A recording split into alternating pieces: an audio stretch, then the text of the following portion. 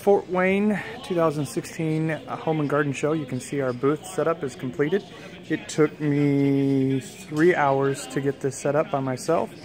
It's the first time we've had a TV added to the mix. I think it looks pretty nice. You can see that looks pretty nice, I think.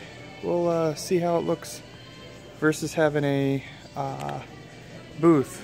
We had a table in front of us for quite a long time.